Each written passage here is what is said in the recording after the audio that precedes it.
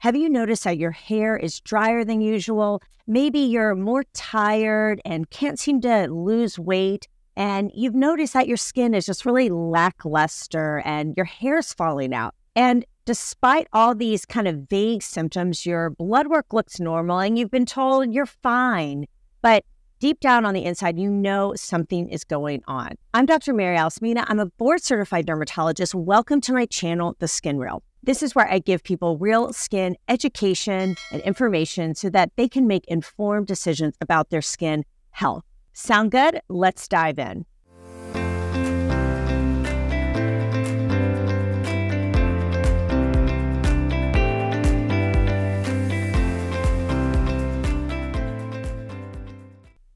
This is my weekly recap video where I share my key takeaways from my most recent guest interview with Dr. Dana Gibbs, an ear, nose, and throat surgeon who now specializes in thyroid issues for her patients. If you want to hear the full episode, be sure to stick around to the end of this short video where you can watch my full episode with Dr. Gibbs.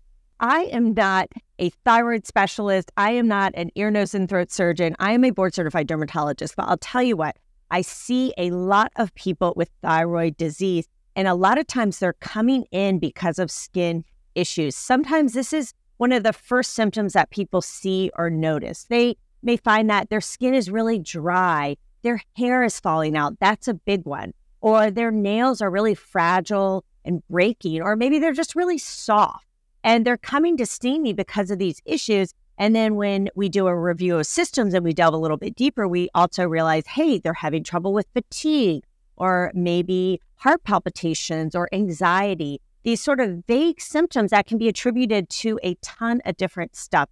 And I love having Dr. Gibbs on because she shares with us how sometimes these symptoms can still be related to your thyroid, even when your blood work is normal. And so if you're having these vague symptoms, you feel like you're not getting the answers that you need, and people are maybe dismissing your symptoms as something else, dig deeper. Be sure to see someone who maybe takes a more integral approach or holistic approach to really delve in to see what is the root cause of this and if it is, in fact, your thyroid. So just to recap, because a lot of my listeners are interested in their skin health. So what is your thyroid? So your thyroid gland is this butterfly-shaped gland at the base of your throat, or Dr. Gibbs describes it as the Honda symbol, which is probably a little more accurate. And it plays a major role with your metabolism. And it's regulated by your brain. It goes to your thyroid, and your thyroid sends out these thyroid hormones, which help regulate your metabolism. And of course, metabolism is so important for so many different organ systems.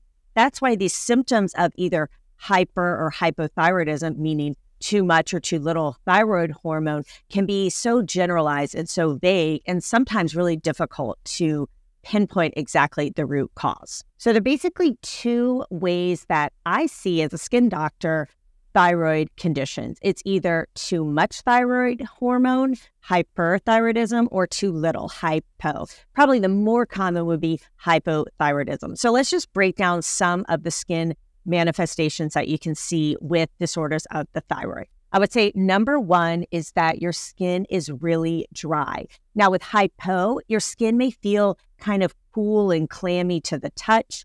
You have a hard time holding on to water, and so it's really dry and flaky. No matter how much you're putting on moisturizer and lotions, it always feels dry. That's because our thyroid is important in regulating cell turnover and also lipid metabolism. And the lipids in our skin barrier help retain moisture. And so when that is out of whack, you're going to have dry skin.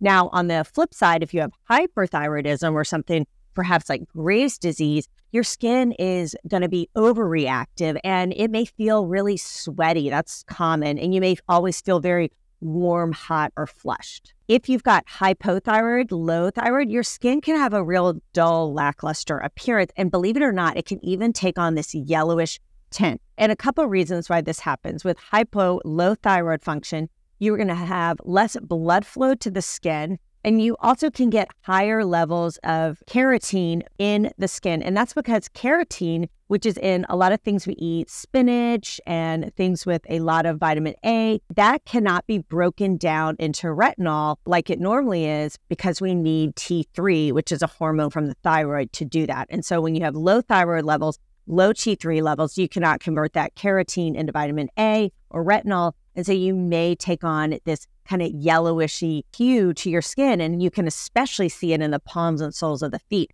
Similar to if someone is eating too many carrots, things like that, like babies who are given a lot of carrot foods and products, they can get that sort of yellowy hint. And that's because of a buildup of carotene in the skin. Hair loss. This is something that can happen with both. So with hypothyroidism, you can get really dry, brittle hair, seems to fall out in clumps and patches, and it can be really distressing to people.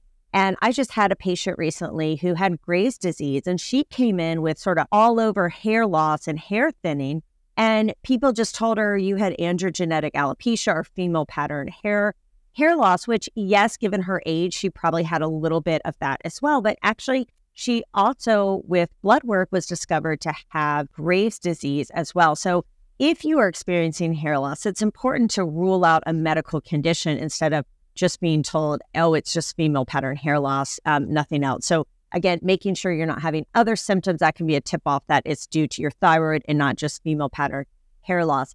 Other thing I see with conditions like Graves' disease is that there can be this link with other autoimmune conditions, things like alopecia areata, where your lymphocytes are attacking actually your hair follicles, and you get these very discrete, round, kind of oval-like shapes of hair loss within your scalp. And you can also get things like vitiligo, where, again, the body is attacking your own cells, this time your melanocytes, and so you get these white patches on the skin. So those are other tip-offs if I'm noticing someone has hair loss, they also have vitiligo, and maybe the hair loss looks like alopecia areata, and they have symptoms of hyperthyroidism. That's going to veer me towards maybe Graves' disease or an issue with the thyroid as the underlying cause for all of this. So things to be aware of. Not all hair loss is female pattern hair loss. Make sure that your provider is ruling out an underlying condition, especially if you have these other sort of vague symptoms that could be related to your thyroid. I definitely see nail changes with both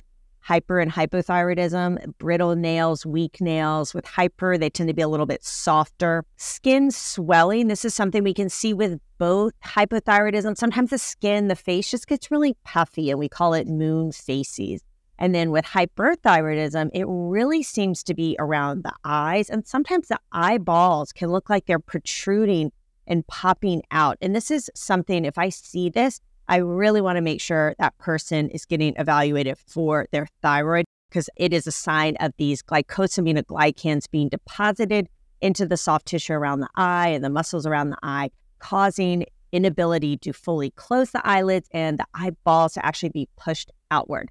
Other things we see are something called pretibia myxedema, where you can get these sort of thickened, reddish, firm plaques of the front of your legs or your shins.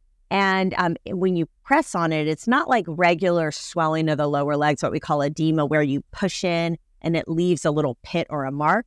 With hyper and hypothyroidism, it's non-pitting. So you get this puffy swelling, but when you push on it, you don't get that pit in the skin. So that's another tip-off to me too, that wait a minute, this is more than just normal swelling or lymphedema. This could be due to your thyroid gland. And a lot of times, if I notice when I'm doing what we call a review of systems, someone is telling me I cannot lose weight, I'm very lethargic, I cannot get moving, or conversely, they tell me I'm having anxiety, I'm having palpitations, and I'm eating all the time, and I'm not gaining weight, that's also a tip-off that this could be due to your thyroid. So again, a lot of these sort of vague general symptoms, you could attribute them to other things, but it's important, even as a skin doctor or dermatologist, who I am not a thyroid expert, but it's important for me to recognize that our skin is a reflection to what is going on the inside of our body. Our skin is not just this aesthetic canvas that a lot of times we think of it as just beauty and it stops there. Our skin actually reflects what's going on internally. And sometimes it's the dermatologist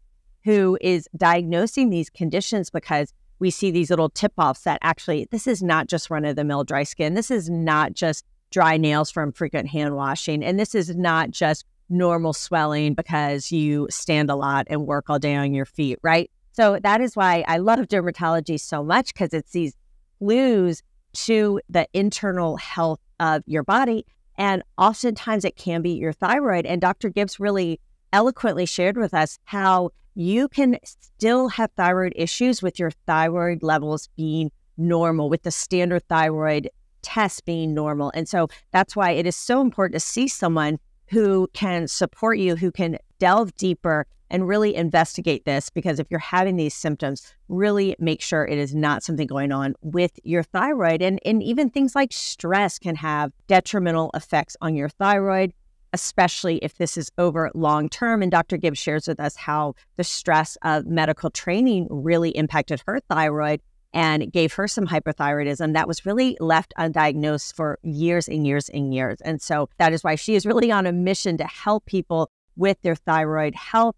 And of course, if you want to hear the full episode and Dr. Gibbs really eloquently break down the different types of thyroid disease and what to be on the lookout for, be sure to check out my full episode here, and I will see you next week.